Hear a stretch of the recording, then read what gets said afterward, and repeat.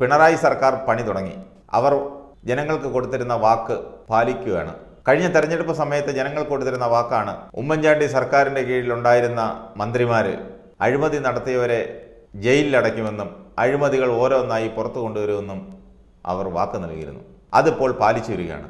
ഇനി മന്ത്രിസഭയുടെ കാലാവധി അവസാനിക്കാൻ 1 വർഷം മാത്രം ബാക്കിയുള്ളപ്പോഴാണ് അവർ പണി തുടങ്ങിയത്. അടുത്ത തെരഞ്ഞെടുപ്പിനെ നേരിടണ്ടേ? ഒരു മന്ത്രിയെ വിജിലൻസ് ചോദ്യം ചെയ്യാൻ തുടങ്ങിയപ്പോഴാണ് അടുത്ത മന്ത്രിക്കെതിരെ ആരോപണം ഉന്നയിച്ച് വീണ്ടും കേസെടുപ്പിക്കാനുള്ള നീക്കവുമായി സർക്കാർ മുന്നിട്ടിറങ്ങിയത്.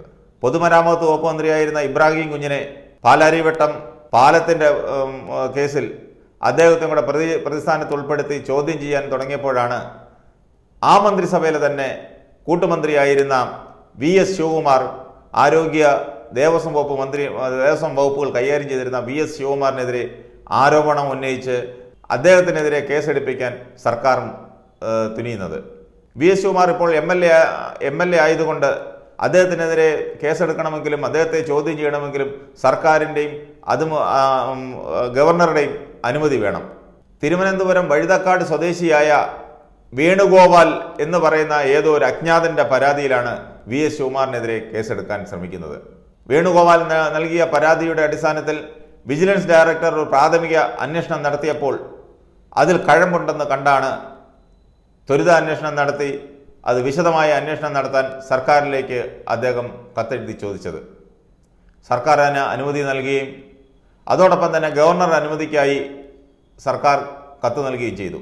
ഗവർണറും അനുമതി നൽകി. ഇനി ശിവകുമാറിനെ വിളിച്ചു വരുത്തി ചോദ്യം ചെയ്ത് ത്വരിതാന്വേഷണം നടത്തി ശിവകുമാറിനെതിരെ കേസെടുക്കുക എന്നുള്ളതാണ് CPMൻ്റെ നിലപാട്. അടുത്ത തെരഞ്ഞെടുപ്പിൽ ശിവകുമാറിനെ മാറ്റി നിർത്തി ഈ തിരുവനന്തപുരം മണ്ഡലം പിടിച്ചടക്കാൻ ഇടതുമുന്നണിക്ക് കഴിയണമെങ്കിൽ ശിവകുമാർ മാറി നിൽക്കണം. ആ ഒരു തന്ത്രമാണ് അവർ പ്രയോഗിക്കുന്നത്. ഇതിലെ പരാതിക്കാരൻ വേണുഗോപാൽ ഒരു അജ്ഞാതനാണെന്നാണ് ഇപ്പോൾ കിട്ടുന്ന വിവരം. ഏകദേശം 600 കോടിയുടെ അനധികൃത സ്വത്ത് സമ്പാദനമാണ് VS ശിവകുമാറിനെതിരെ ഉയർന്നിരിക്കുന്ന ആരോപണം. അദ്ദേഹം കഴിഞ്ഞ ഗവൺമെൻറ്റിൻ്റെ കാലത്ത് ആരോഗ്യവകുപ്പും ദേവസ്വം വകുപ്പും കൈകാര്യം ചെയ്തിരുന്നെങ്കിലും തിരുവനന്തപുരത്തെ ഒരു മൾട്ടി സ്പെഷ്യാലിറ്റി ഹോസ്പിറ്റൽ അദ്ദേഹം സ്വന്തമാക്കി, ബിനാമി പേരിൽ സ്വന്തമാക്കിയെന്നാണ് ആരോപണങ്ങളിൽ പറയുന്നത്. അതുമാത്രമല്ല, അദ്ദേഹത്തിൻ്റെ കുടുംബാംഗങ്ങളുടെയും അദ്ദേഹത്തിൻ്റെ പേഴ്സണൽ സ്റ്റാഫിൽ ഉണ്ടായിരുന്ന ജീവനക്കാരുടെയും പേരിലാണ് ബിനാമി സ്വത്തുക്കൾ സമ്പാദിച്ചതെന്നാണ് ആരോപണം. ഈ ആരോപണത്തിൽ കഴമ്പുണ്ടെങ്കിൽ അദ്ദേഹം ജയിലിൽ കിടന്ന് ഉണ്ട തിന്നുക തന്നെ ചെയ്യും.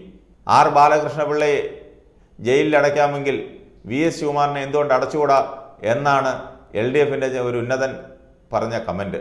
അത് വെച്ച് നോക്കുകയാണെങ്കിൽ ശിവകുമാർ മാത്രമല്ല, കഴിഞ്ഞ ഉമ്മൻചാണ്ടി സർക്കാരിൻ്റെ കീഴിൽ സർക്കാരിലുണ്ടായിരുന്ന മന്ത്രിമാരിൽ 21 മന്ത്രിമാരിൽ എത്ര പേരകത്ത് കിടന്ന് ഉണ്ട തിന്നുവെന്ന് കണ്ടു തന്നെ അറിയണം.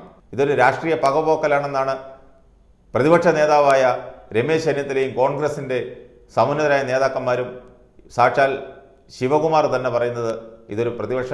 ഇതൊരു പകപോക്കലാണെന്നാണ്. ഈ പരാതിക്കാരൻ രംഗത്തില്ല.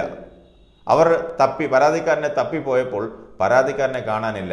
അങ്ങനെ ഒരു വിലാസമോ അങ്ങനെ ഒരു പരാതിക്കാരനോ ഇല്ലെന്നാണ് അവർക്ക് കിട്ടിയ റിപ്പോർട്ട്. പരാതിക്കാരനെ ഇതുവരെയും കണ്ടെത്താൻ കഴിഞ്ഞിട്ടില്ല.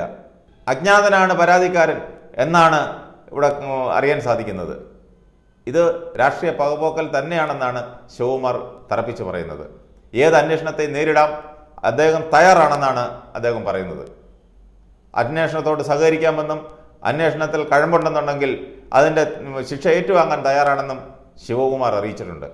ഈ കണക്കിനാണെങ്കിൽ ഇത്തരത്തിൽ പോയാൽ അടുത്ത 1 വർഷത്തിനുള്ളിൽ ഈ മന്ത്രിസഭയുടെ കാലാവധി തീരുന്നതിനുള്ളിൽ എത്ര മന്ത്രിമാർക്കെതിരെ ആരോപണം വരുമെന്നും എത്ര മന്ത്രിമാർ ഈ കേസുകളിൽ, അഴിമതി കേസുകളിൽ പ്രതിക്കൂട്ടിൽ നിൽക്കുമെന്നും എത്ര പേർ ജയിലിൽ പോകുമെന്നും കണ്ടറിയേണ്ടതുണ്ട്. കാത്തിരുന്ന് കാണാം.